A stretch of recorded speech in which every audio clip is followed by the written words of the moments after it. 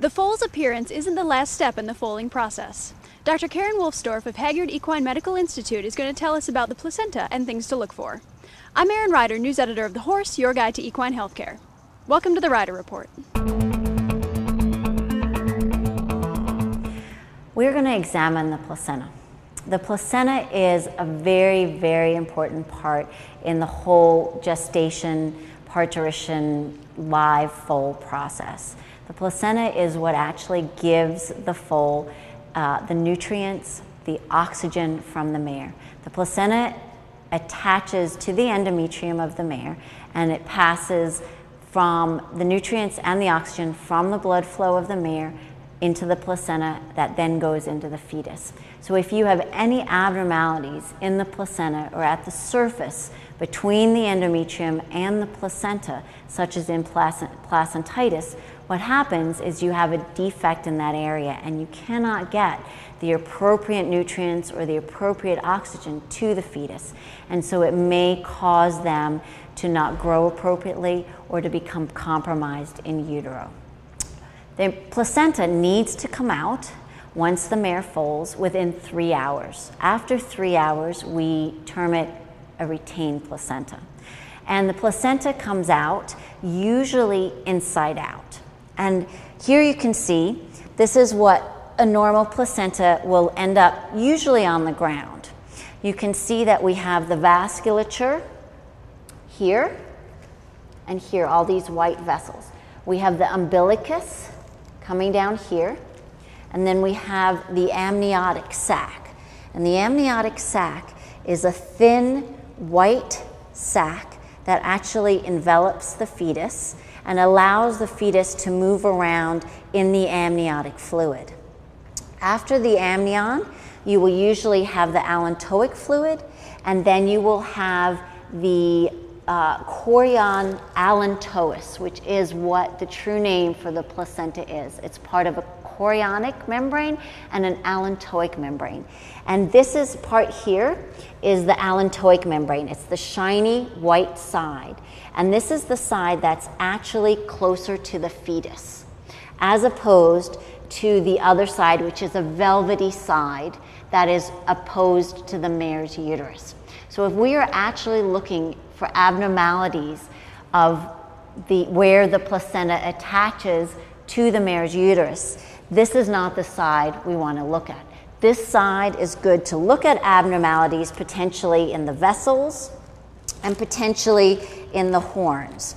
The placenta is broken down into different parts, like the uterus itself is, since it follows the structure of the uterus. And this section here is the cervix, where the baby has exited, okay? And this is where the cervix is. You have the body of the uterus, and you have one horn and another horn. And a lot of people will just look at this side of the placenta and say, okay, it all looks great.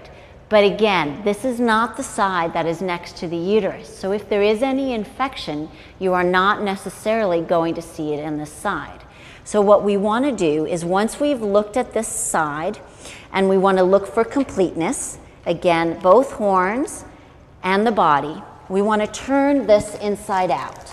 And the way that we turn it inside out is basically just reaching in there, finding both the horns,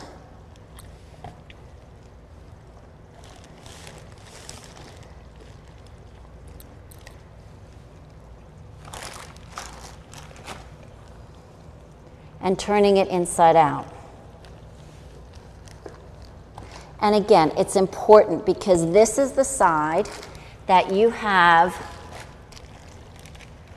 against the mare's uterus. The way we like to lie it out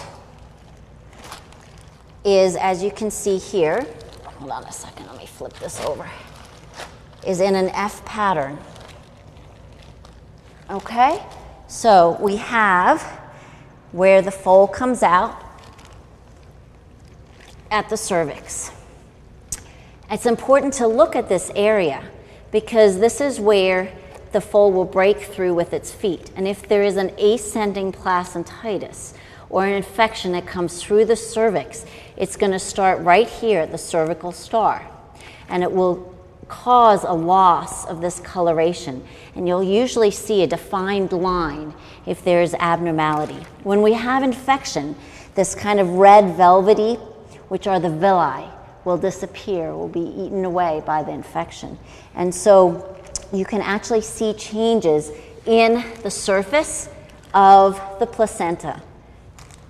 Now, what you're looking for is a nice homogeneous, same reddish color with no areas that have no microvilli.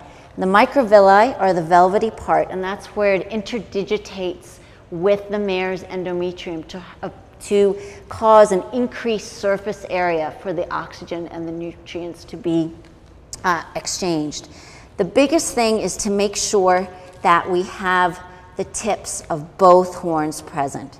And what you can do to identify that is at the very tip of a horn, I don't know if we can see it in that one, the very tip of a horn, you're going to have an area that is avillous, and that doesn't have an area that's velvety. I don't know if you can see it right there. And that's where the oviduct or the fallopian tube comes into the mare's uterus, and therefore we don't have villi there. And that's the best way to determine that both horns are present, by seeing the tips with that avillous area that doesn't have any villi. This placenta is a little old. So important things, we lie it in an F shape so that we're able to see the entire placenta with the pregnancy over here, and we're able to determine that both tips of the horns are present, that the surface is homogeneous in color and in texture, and there doesn't seem to be any type of abnormality. We also want to remember to flip it over so that we are able to make sure that the whole placenta is nice and same in color. The most important thing to remember is that if a mare has not dropped her placenta within 3 hours, you need to make sure that you contact your veterinarian to start the appropriate therapy and to make sure that he is able to come out and monitor your mare.